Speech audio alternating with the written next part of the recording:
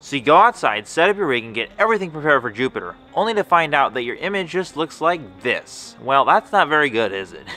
Well, that was my image quite a while back, but it didn't look too great, and I always wanted to improve upon that. So today I'm going to give you some tips on how to get detailed photos of Jupiter. First off, the most obvious reason is likely seeing. Because if you don't have good seeing, I'm serious, seeing makes a huge impact on planetary images. So if you look at the sky in the, when you're photographing Jupiter, or you maybe look at back at your live video, if you notice that there's wobbling and this, planets going all out of shape and everything, that's likely a cause of bad seeing.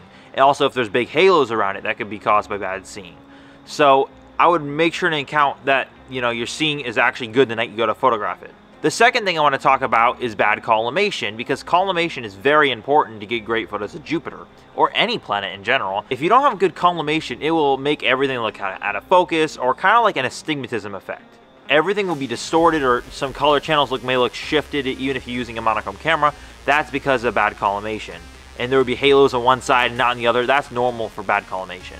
So make sure your telescope is in good collimation before you go ahead and image the planets. Now let's dive a little deeper here. If you have a bar lens attached to your telescope, make sure that the bar lens is not overpowering the telescope. If it is overpowering the telescope, that is a big bad reason as to why your telescope or Jupiter photos don't look very good. Who wants to take telescope photos? If the bar lens is overpowering your telescope, this can really cause your image to be dimmer, which means you have to crank up the exposure and gain, which means also you're going to have to get more blurry, smeary shots with higher exposures, and you're also going to have to get more noise, which overall really leads to like a very, smudgy looking blob. So you don't really want to do that. Even if you stack a lot of frames, it's not really going to help much once it's too much blown up. You'd have to really shrink it down to the original size it was, like without the Barlow, in post-processing. Another thing to make sure of is that you're taking enough frames. If you're not taking enough frames, well, you're not going to get those amazing details and everything on Jupiter, especially because you're not capturing the best moments possible.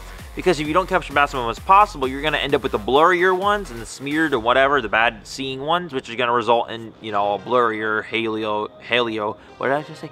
Halio-er image that's going to end up very, blurry and just messy. So that's why I would take a ton of frames, like 20,000, 30,000, 40,000, even 120,000 if you're not doing monochrome, you're just doing RGB.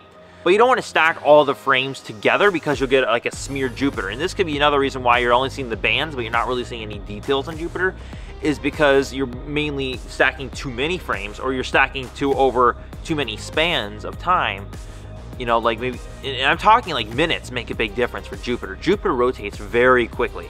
So if you get, maybe like 10,000 frames, you might want to take some of those frames, like cut 2,000 out per each of them, and then you want to combine them in like something like WinJupos, after you stack individual sets and whatever. That way you get a derotated image, so you don't have to keep on getting blurry results, if you know what I mean.